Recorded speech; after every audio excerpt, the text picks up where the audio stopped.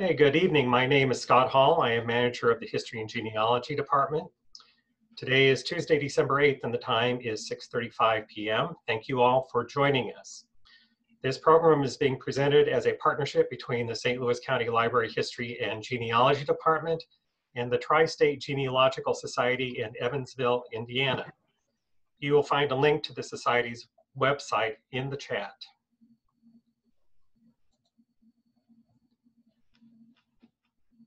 This evening's class is titled Using German Newspapers When You Don't Know Much German, and I will be the presenter. This class will be recorded and made available on the St. Louis County Library website and on the library's YouTube channel. If you are viewing this Zoom webinar live, you are encouraged to type questions using the Zoom's Q&A feature. I will answer questions at the end of the presentation. I've put the link to the class handout in the chat. We will now begin the class. Okay, so the title, as I said, is Using German Newspapers When You Don't Know Much German. My name is Scott Hall. I'm manager of the History and Genealogy Department here at St. Louis County Library. So just want to go over a little bit about what we're going to cover in this presentation.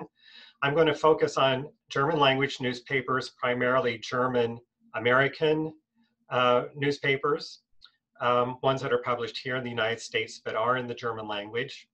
I'm going to talk about a little bit about finding German language newspapers, locating death notices inside a German language newspaper, deciphering death notices. Then I'm going to talk a little bit about notices that are related to death notices, but they are a little bit different. Then I will just talk briefly about finding reports of death before classified ads came into use. And then a little bit about finding more information in newspaper articles. And then finally, I will address the Fraktur, which is the type that you will find most of these newspapers printed in, a little bit about the German alphabet, and about vocabulary. So let's get started. So, Sie können kein Deutsch? So don't you know German? So this is one of the challenges with working with German language newspapers. Of course, anything that's in the German language is oftentimes researchers don't know the language, but that shouldn't stop you or frighten you off from trying to use this source. Finding and deciphering death notices is very possible. All you need is a little bit of knowledge and the right tools to do it.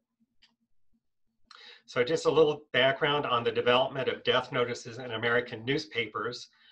Classified ads and death notices are considered classified ads because they are paid.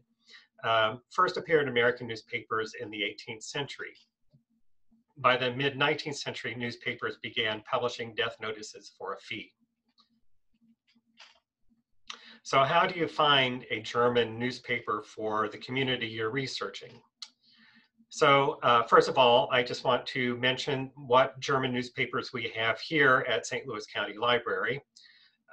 We have a German daily newspaper that was called the Westliche Post. It was published between 1857 and 1938. And we do have an online index to that newspaper. There's another daily newspaper called Anzeiger des Westens, began publishing in 1842, and it was merged with Westliche Post in 1898. There is no index to that newspaper. And then we also have on microfilm Ostfriesische Nachrichten, published between 1884 and 1969, and we do have indexes in print for that newspaper title. So that was a national newspaper. It was published for the immigrant community, for Germans who came from East Friesland or Ostfriesland, who settled primarily in the Midwest, but it was a national newspaper. And then we do have a few religious newspapers or church newspapers. One is America, published between 1872 and 1914. And that was a Catholic newspaper published here in St. Louis. So all of the newspapers that I list here so far are available, have been digitized on newspapers.com. So if you have a subscription to newspapers.com, you should be able to access these titles. I will mention one more, and that is Der Friedensbote, published between 1850 and 1934. And this was a newspaper published by the German Evangelical Synod of North America. That denomination is now part of the United Church of Christ. So there are some bibliographies in print for newspapers. One is called American Newspapers 1821 to 1936.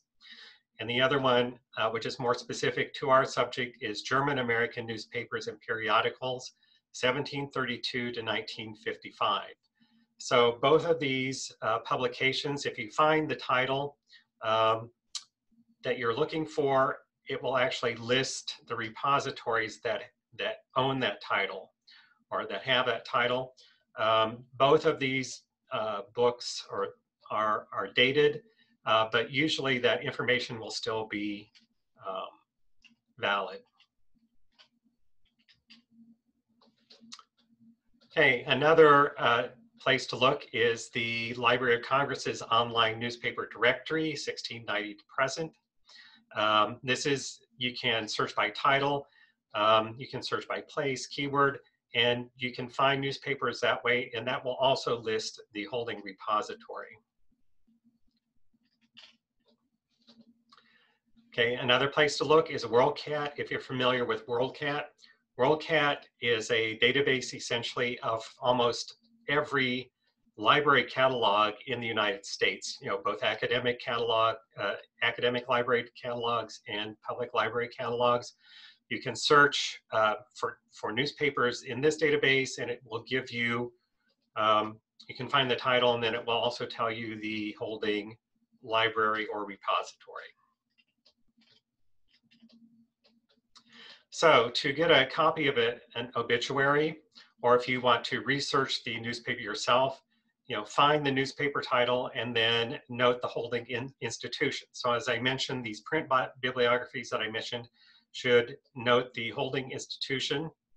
The Library of Congress website, WorldCat should all give you clues as where to find the newspaper you're looking for.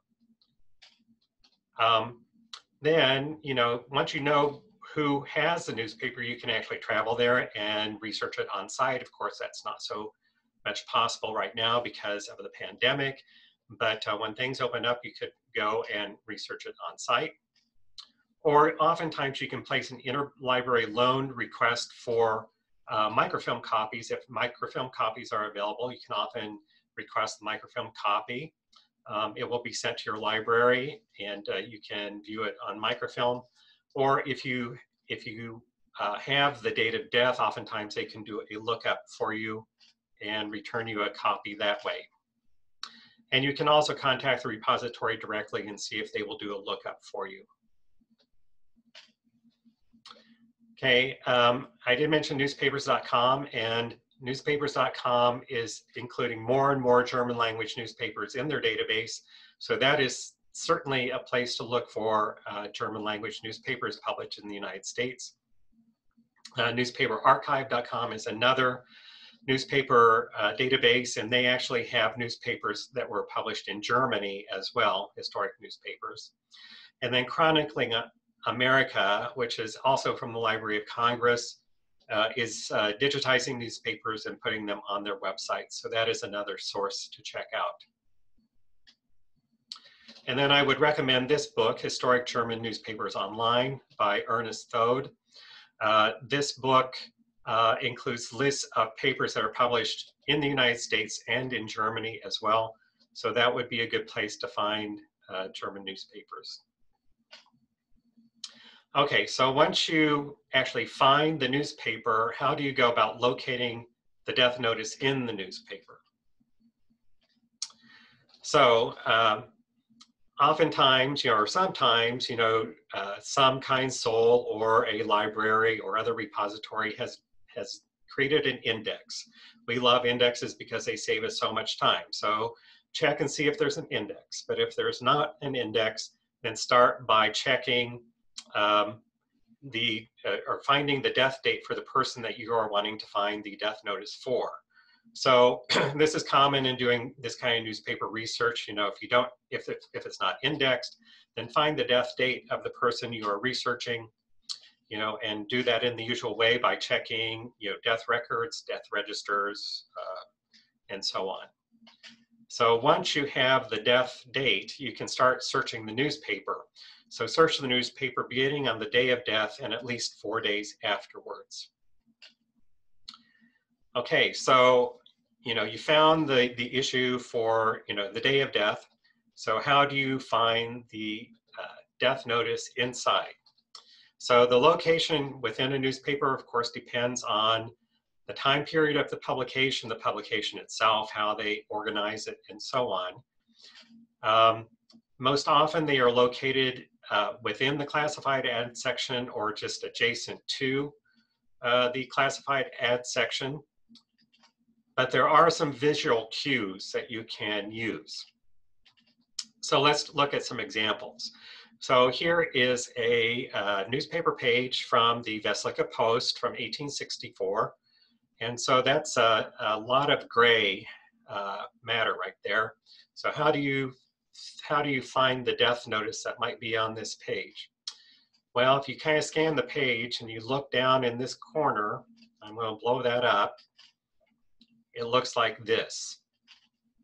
Let's look at another example.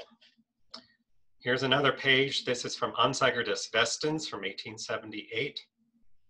And we're going to look at this, this item here. Blow that up. So what do you notice about this? You will notice that there are thick black bars that divide the death notices from each other. So here's another view with some more context on the page.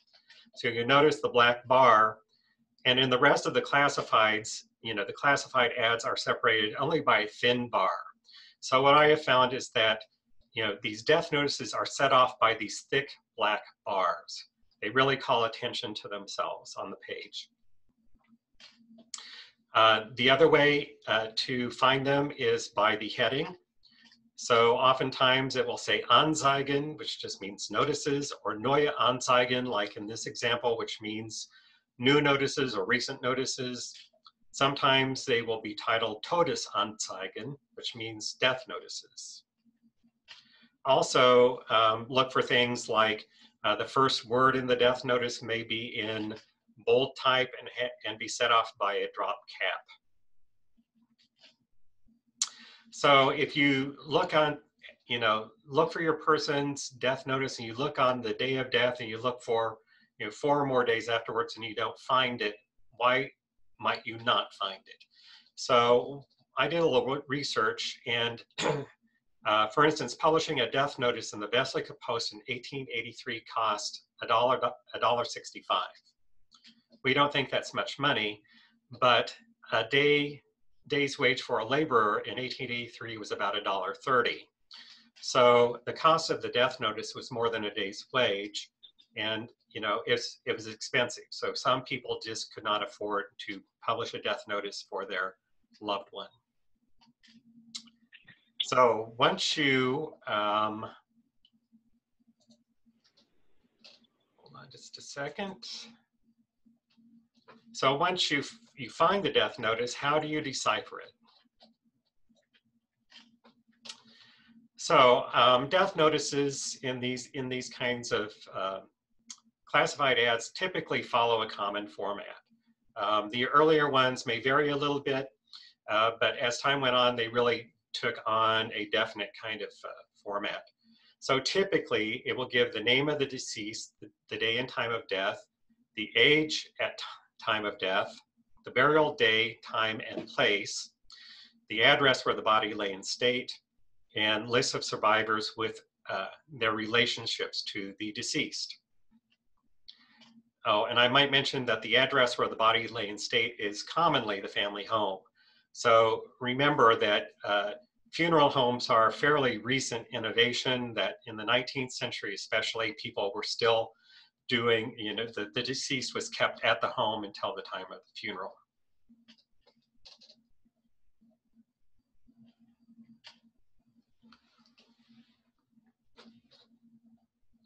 Okay, so let's look at an example. So this is a death notice for Friedrich W. Osterholt. So let's see what it says. So we have the name of the deceased, Friedrich W. Osterholt, a short mention of relationship to the survivors. So this gentleman was a husband, father, and father-in-law. The day and time of death, which was Monday at 4:30 p.m. Age at time of death, which in this case was 63 years old. The burial time and place, which was at Calvary Cemetery on Thursday at 8:30 a.m. And the place of the funeral service, which was St. Mary's Church. So right here you have a lot of clues. I mean, if you want to find other information, you'll certainly probably want to try to find a funeral record at St. Mary's Church. You also want to find a cemetery record at Calvary Cemetery. So the address where the body lay in state was 1400 Clark Avenue, which was the family home. And then the list of survivors and their relationships to the deceased. So we have the wife, we have children, we even have an uncle mentioned, a son-in-law, and then grandchildren there. So right here, you have a way of connecting generations. Okay, so this is a translation, kind of a direct translation of the death notice itself. So it reads, Friedrich W. Osterholt, our beloved husband, father, and father-in-law, died Monday at 4:30 p.m. after short illness at the age of 63 years. The funeral procession will take place on Thursday, 8:30 a.m. from the home of the bereaved, 1400 Clark Avenue, to St. Mary's Church for the funeral service, and from there to Calvary Cemetery. Relatives and friends are cordially asked to attend. And then the list of the survivors. Okay, just a moment. I think we may have lost some sound.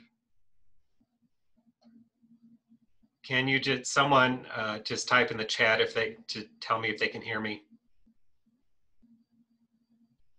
Okay, we still have sound. That's good. I don't know. Some people in the chat are saying that they have lost sound, so I'm not sure why that's happening, but it looks like that I'm still live. So let's continue.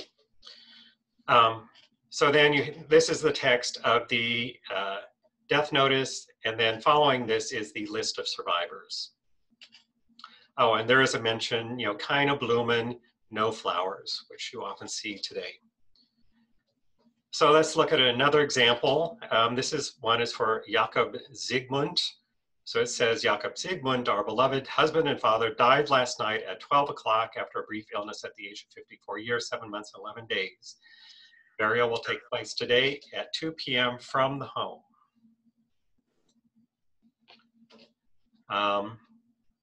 From our home at Sterling and Leach Streets, relatives and friends are invited to attend.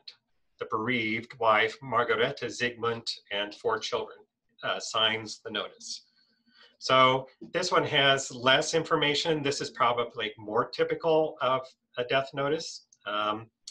It doesn't even mention the children, but as I said, these notices cost money and they probably charge by the word, and so the shorter the notice, then the cheaper it was. Okay, let's look at a couple more examples. These are from 1878. Died in St. Charles, Missouri on the 9th of January, Crystal Goebel, wife of Gert Goebel. Burial will take place in St. Charles on the 10th of January, 10 p.m. So that one's very brief. And then the next one down, died on the 9th of this month in the morning after short illness, my beloved husband, Michael Lipp, at the age of 37 years. Burial will take place on the 11th at 2 p.m. from the home of the bereaved, 2100 DeKalb Street. Relatives and friends are encouraged to attend. And then signed the widow, Ernestina Lipp, whose maiden name was Adamska, or Adamski.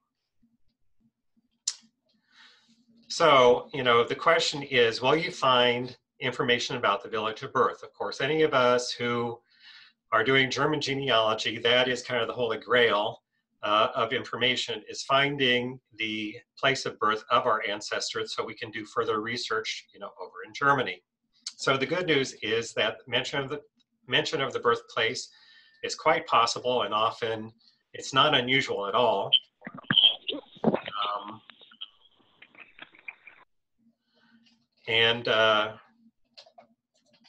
But the bad news is that it's not guaranteed, and it's not uncommon, but it's not also terribly common at the same time. But of course, this is a source that you should check out. If you haven't checked for a death notice, that's certainly something you should check. So let's take a look at some examples where the place of birth is mentioned. So we're going to look at this one for William G. Engelhardt. So it says here that William G. Engelhardt was born in Debringhausen, Principality of Waldeck, Germany, and then the rest of his death information. So that's very specific. It gives the name of the village and even tells you the principality where that village occurs. So that should be very easy to find, and very easy to find further information in Germany. Let's look at another one. This one is for Maria Katharina Buhlmann, whose maiden name was Beer. And this death notice mentions that she is from Rotha an der Weil in Nassau province. And then when she was born, and of course the burial information, and then her survivors and their relationship to her. So another one where if you find a death notice like this, then it really opens up, can help break through that brick wall. Okay, let's look at another one. This one is quite unusual. It's quite lengthy, for one thing. This is from 1893. So I'll just kind of run through the information that it gives. It starts out with our mother, the widow C.M.E. Zudhoff, died on the 12th of February, 1893 in Darum, Belm Parish near Osnabrück. Age 93 years, 6 months, 5 days. She had 3 sons and 5 daughters. So then it mentions that her son Gerhard left Germany and came to St. Louis in 1856 and returned to visit his mother in 1862, 1876, and 1884. And then it mentions the grandchildren living in St. Louis and their names. So, I mean, this has a lot of information, and not only gives you the birthplace. I mean, if this woman, if the mother died in this place, that's probably likely the birthplace of the son Gerhard. But it also mentions that the son Gerhard came over to St. Louis in 1856. So there you have an immigration year as well. So that's a great one. Okay, so that is kind of a run through of some of the typical things you'll find in death notices. Now I'm going to talk about some other kinds of notices that are related. And principal among these are lodge notices. So Germans were very, German immigrants were very social people, and they like to belong to lodges and societies and other organizations. And so when one of their members died, they often would publish a notice in the newspaper. So here are a couple of examples of those. So the first one is from an organization called the Ancient Order of United Workmen. So this was the Frank P. Blair Lodge, R356 here in St. Louis. And it translates, the officers and members of the above named lodge are requested to assemble in the lodge hall on Monday at 1 p.m. sharp in order to attend the burial of our deceased brother, Charles Schmidt, on behalf of the WA, I'm not sure what that is, some kind of office, Nils Johnson, and then Fred Vogus, recorder. So here's another one from the GAR, which of course is the Grand Army of the Republic. So in this case, the deceased actually had served in the Union Army. So that's another clue there. So Charles Smith, comrade of Charles Demney, post number 301, died on Saturday at 4 a.m. Burial will take place on Monday, the 3rd of April, 2 p.m. from 2751 Arsenal Street. All members are invited to attend and take part in the burial rites. And then it's got some names of some officers there. So here are these three notices together. They're all, well, we'll just go through this. So the first one is the actual death notice. This death notice is for Carl Schmidt, who died on the 1st of April at 4 a.m. His burial will be at 2 p.m. from the residence, 2751 Arsenal Street. So the next one down from this lodge is for a Charles Schmidt, and it says meet at 1 p.m. on Monday to attend the funeral. And the third one is for a Charles Smith, who died at 4 a.m. Burial is Monday, 2 p.m. from the residence, 2751 Arsenal.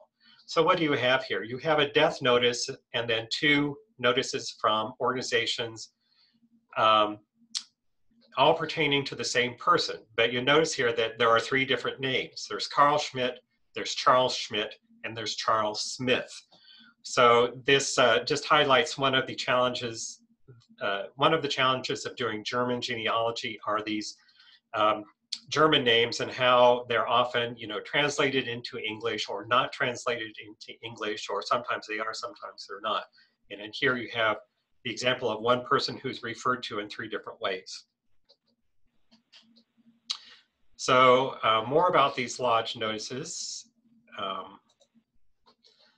Lodge notices usually appear in addition to the general notice of death, but they might be the only one. So if the family didn't publish a death notice, or they couldn't afford to publish a death notice, there still might be a lodge notice if that person belonged to a lodge.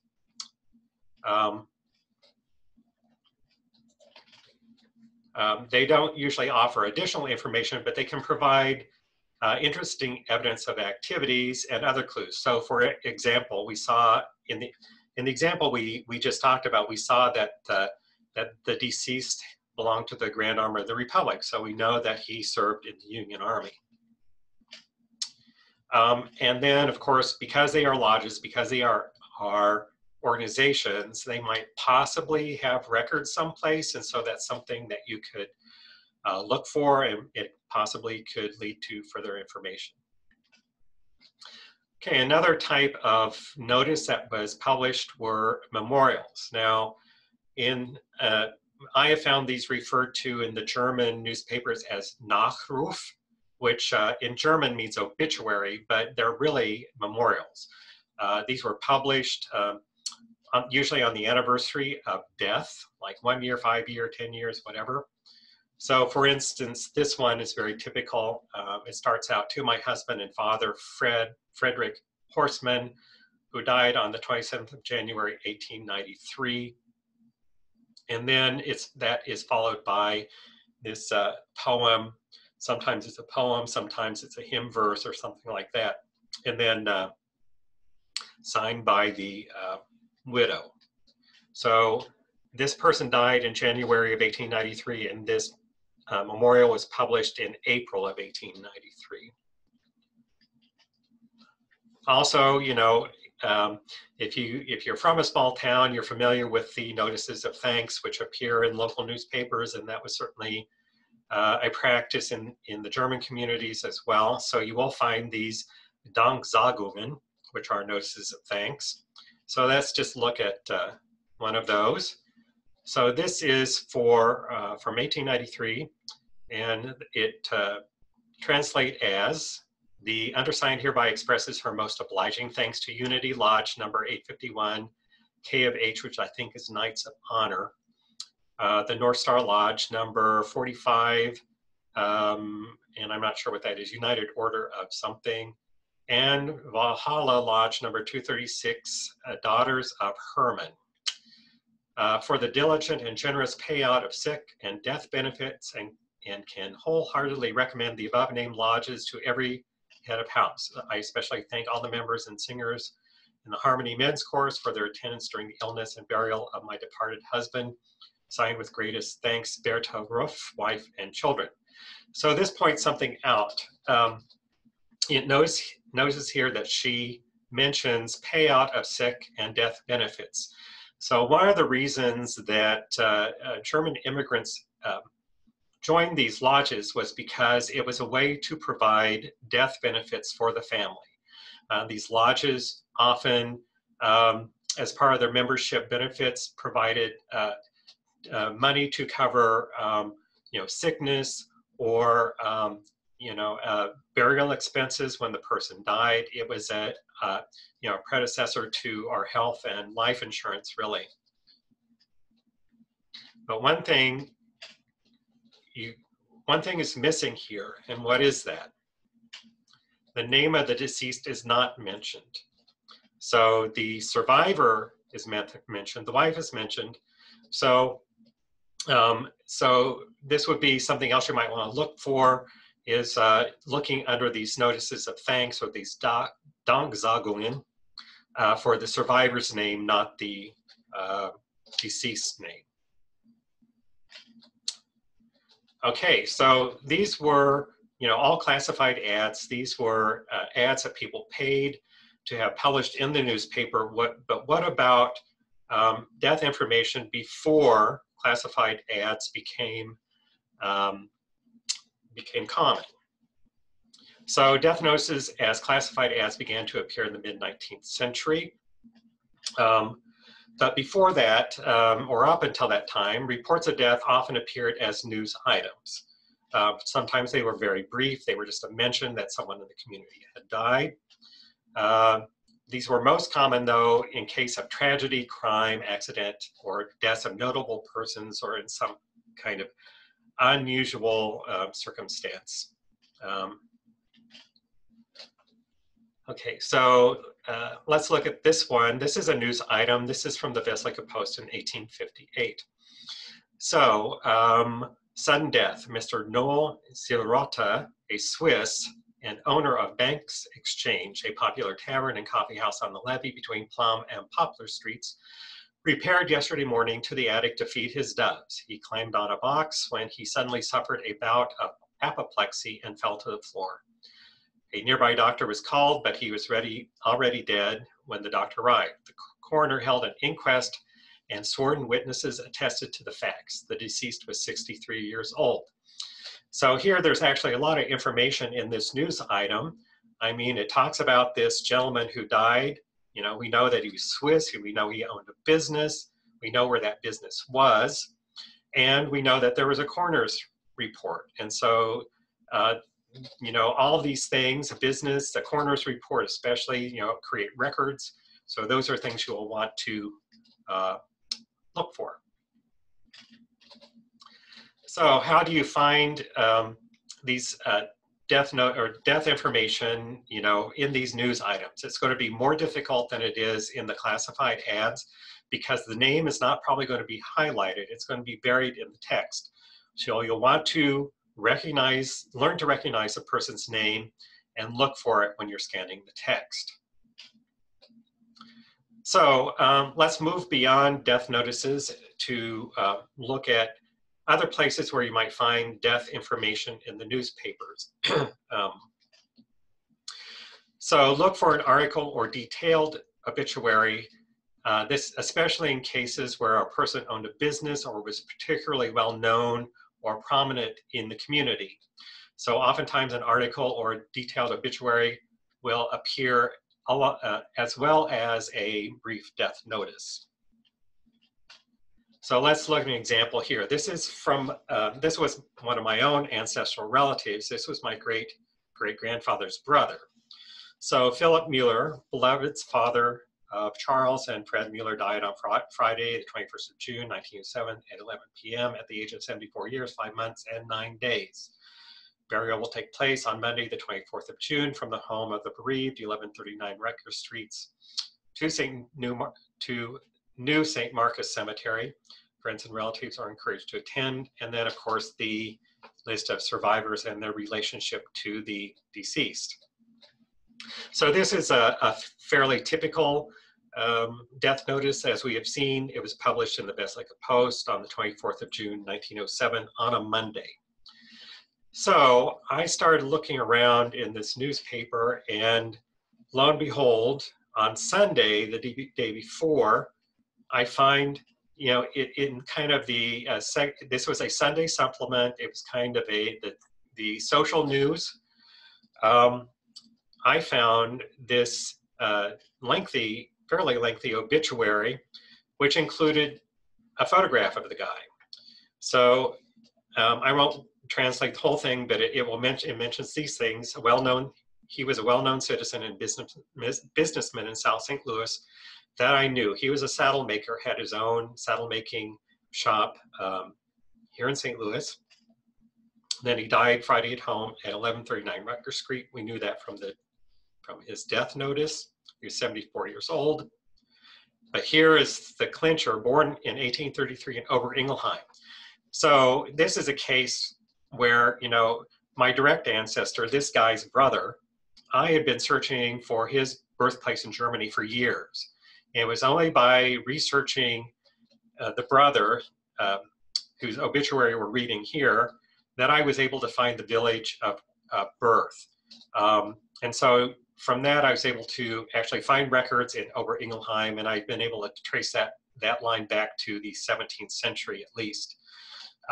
So this just brings up a point that, don't just research your immediate ancestor, research, the collateral lines, research their siblings, research their, the fan club, friends, associates, neighbors, because you never know where this kind of information is going to show up. He came to St. Louis in 1858, which I thought was very interesting, later than my great-great-grandfather. And then he established a saddle shop in the 1860s, which he handed over to his son Charles 6 years before his death.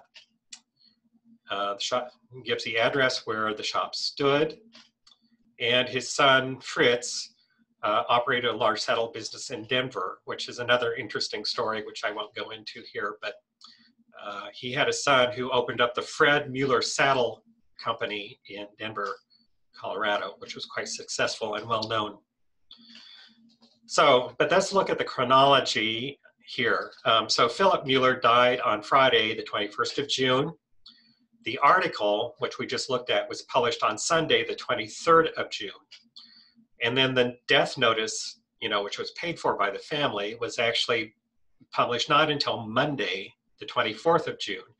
So, in this case, that's why you need to kind of start at the day of death and work forward, because you never know, if there was an obituary, it might show up before the actual death notice or an article. So we've looked at these death notices and other notices and kind of the format they take and where you find them. So let's just talk a little bit about the language, the Fraktur typeface, and the alphabet. So the typeface that these newspapers were printed in, and most literature from that time period was published in Germany, in German rather, was called Fraktur.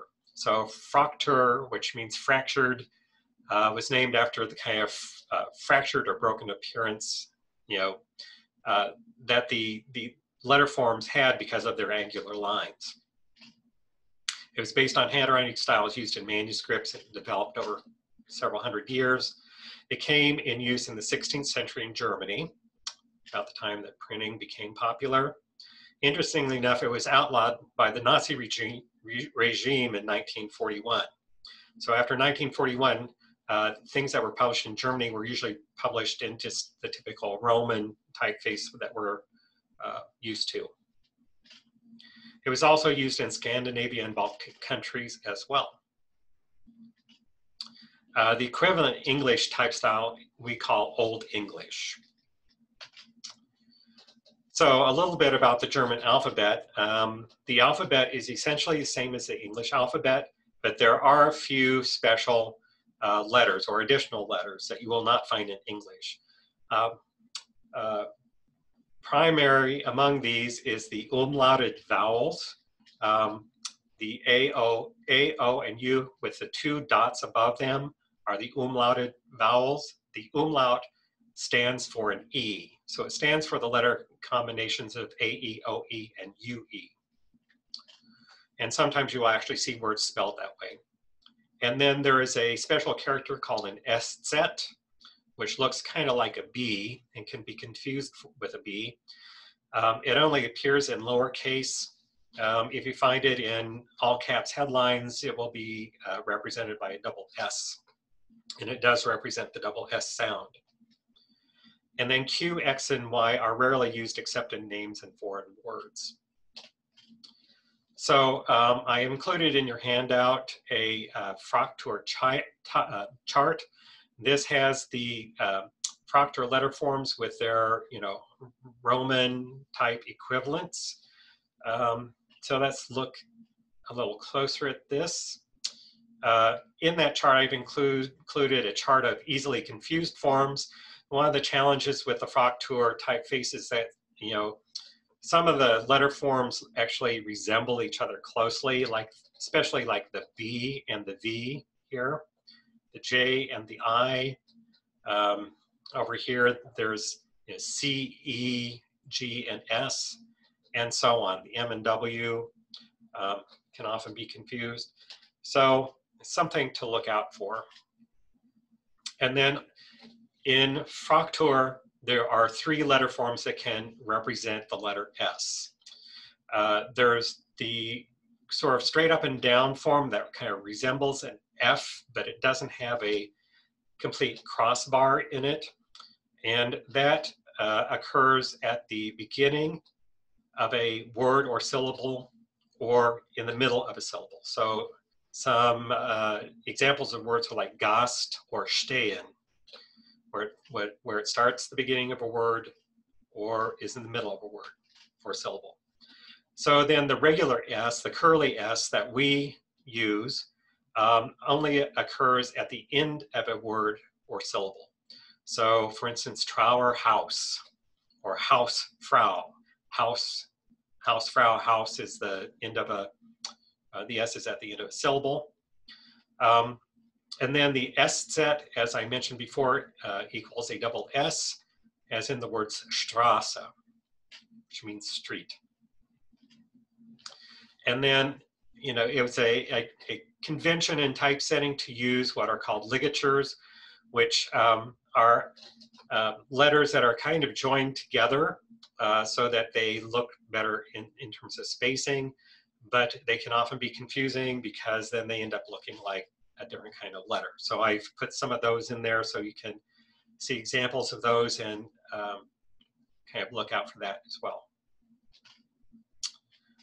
So I just wanted to give you a little test. What does this say? This is a paragraph printed in Fraktur. So what does this say? If you don't know German, then you're probably not going to know this.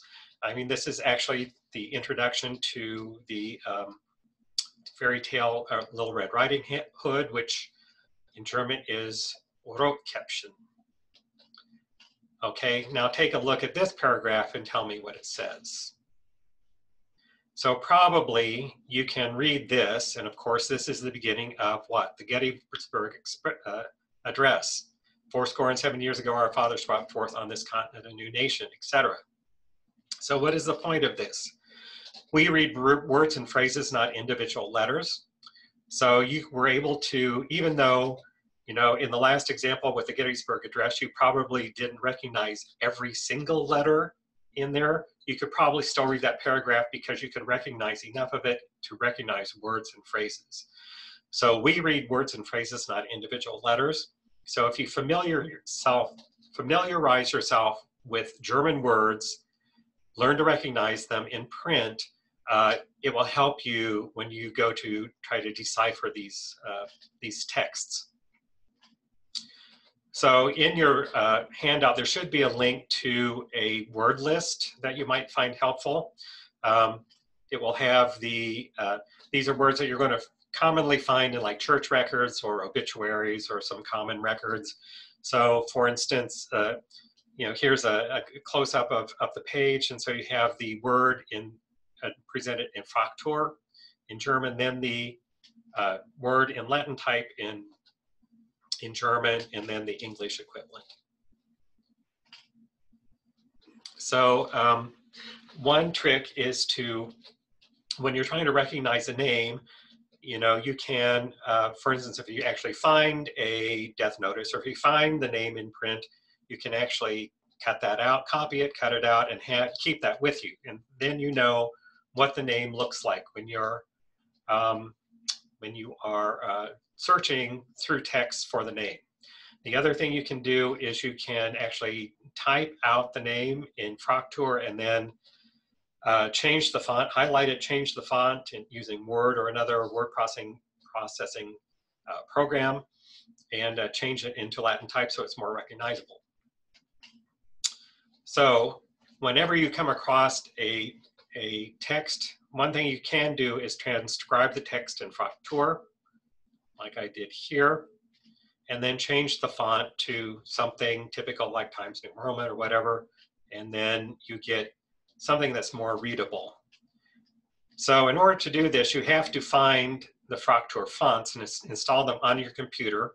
Fortunately, they're out there and they are free. You will find them on a site called 1001fonts.com. And one of the ones that I've used is called Breitkopf Fraktur. Download that to your computer and you can actually print things out in Fraktur. Okay, and that kind of brings us to the end. So I've had some requests in the chat to repost the handout, which I will do. In the meantime, if you have questions, please post them in the Q&A or in the chat, and I will try to answer them. So I'm going to repost the handout.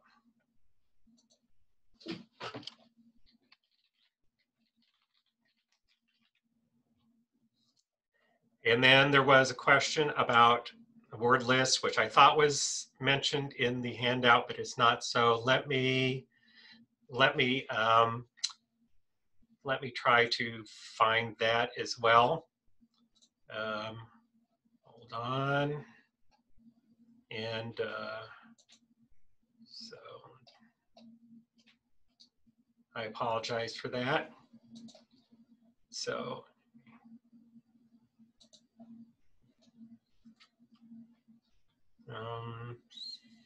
okay, so I'm going to post a link to a web page, and this will have the word list, the Fraktur guide, and some other information on there for deciphering death notices.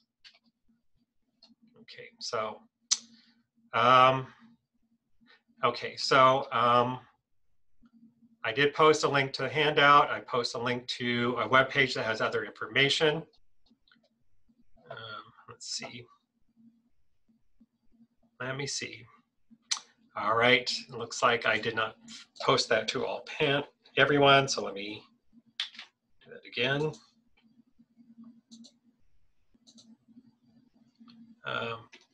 Okay, so this is the web page, and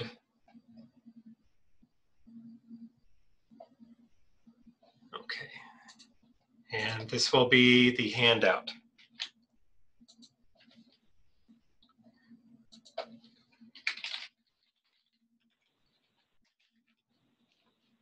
Okay, so let me go back, scroll back through here.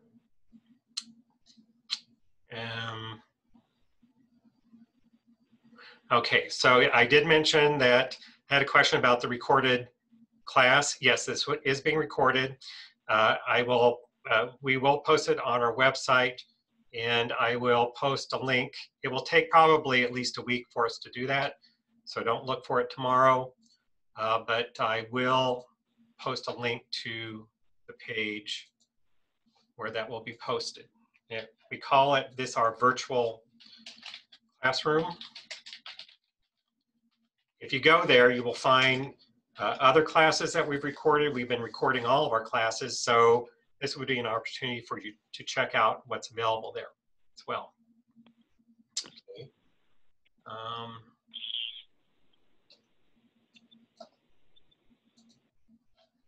Let's see.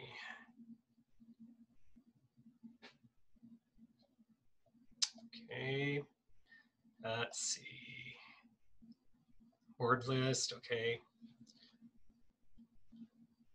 Okay, so the page with the word list and the handout should be linked in the chat now. Okay.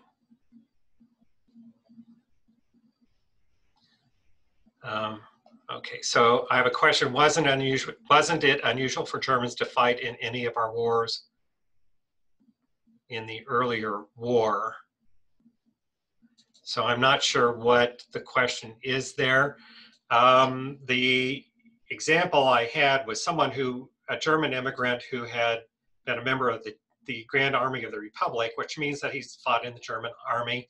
So that was very common. There were many German immigrants who did join the Union cause. German immigrants, by and large, were anti-slavery, and so that was very common. And many times they served and were never naturalized. So they served even though they were not full citizens of the United States. Okay. Okay, any other questions? Okay, I do have our contact information up there. You know, do feel free to contact us anytime. You don't have to be a library patron or live in our area to contact us. We're happy to help you wherever you live. So give us a call or send us an email. We'd be glad to help you out. So, Scott, yes.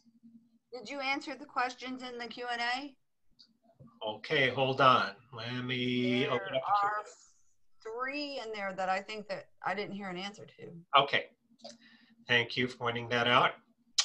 So, questions were, was the $1.85 rate for death notices representative of the cost for other classified ads on the page? Were they more expensive or cheaper? You know, I don't know. I think they were I think that was the rate for all classified ads. But you know, it's been so long ago that I'm not totally sure. The lodge notices typically only for men, or are there notices for females as well? As my recollection is that there were lodge notices for females as well, because many of these lodges had a corresponding women's organization, and so you would find them for female members as well. Okay, how do we get the handouts? Okay, so that should be in the chat. List of German newspapers towards the beginning. The first 2 were local to St. Louis, and the third was national. Yes. So there was a newspaper called Ostfriesische Nachrichten. So that was a national newspaper, but as I mentioned, this was published for immigrants from Ostfriesland. So Ostfriesland is a area of eastern Lower Saxony. Has its own language and culture. The newspaper is published in High German, but the native language there is actually Friesisch. It's not even German, it's a separate language, separate Germanic language. People there also spoke Low German. It's a language that's almost extinct at this point.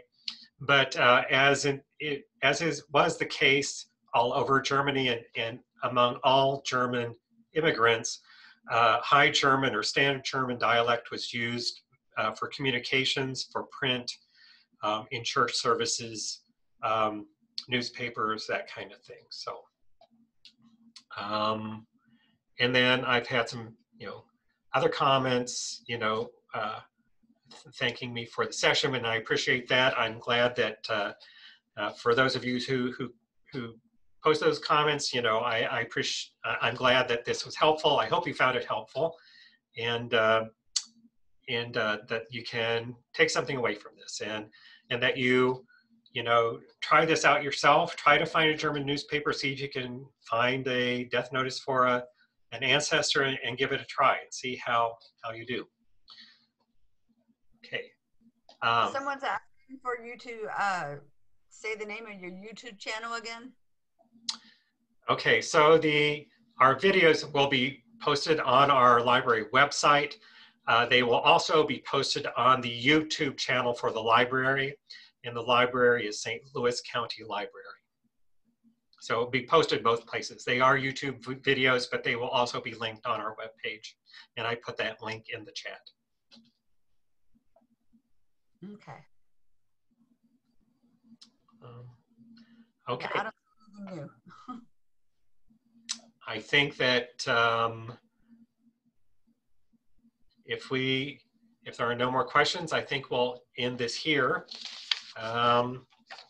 So I just want to thank you for joining us today. I hope that you enjoyed the class and found the information to be useful. I would also like to thank the Tri-State Genealogical Society in Evansville, Indiana, for inviting us to do this program.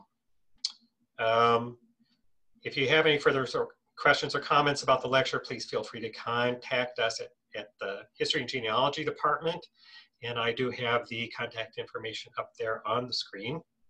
If you are watching this live, I remind you that this class has been recorded and will be made available on the library's website at www.slcl.org/genealogy and the library's YouTube channel.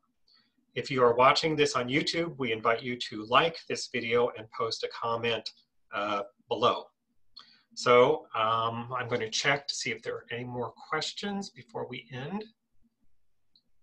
And doesn't look like it. So I think we're going to end the Zoom session here. So thank you very much again for attending, and have a good evening. Thank you. Thank you. Good night. Good night.